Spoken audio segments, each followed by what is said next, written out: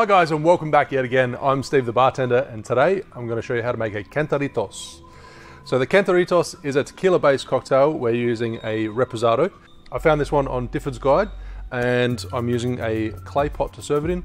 So traditionally, or apparently back in the day, they because it was so hot outside, well, they may still do this, I don't know, they would submerge the clay pot under cold water to actually chill the pot and therefore keep the drink a little bit colder as you sip on it. So this one calls for your preferred tequila. So I'm using La Dolce Vita, which is an organic tequila, and I'm going to measure out 60 ml, 2 ounces. And the recipe does call for building this in the glass, but I'm just going to combine it in here and give it a real short shake and then straight over the top. Then we've got freshly pressed or freshly squeezed orange juice, 60 ml, 2 ounces, and ruby red grapefruit juice. Let's give it a little bit of a stir, 30 ml, 1 ounce.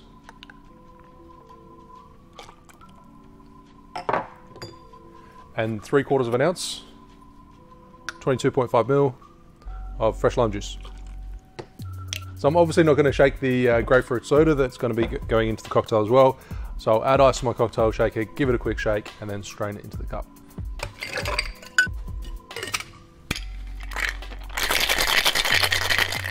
Just real short shake, combine the ingredients, and this is a warm grapefruit soda, so hopefully it doesn't spray on me. Just a small dash, and I'm just going to dump the ingredients straight into that pot and top it up with a little bit more ice.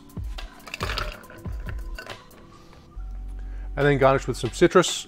I've got a grapefruit wedge and a lime wedge.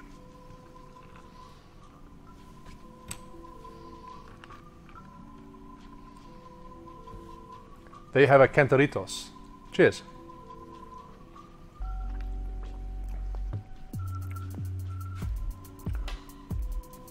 Get a big kick of that tequila.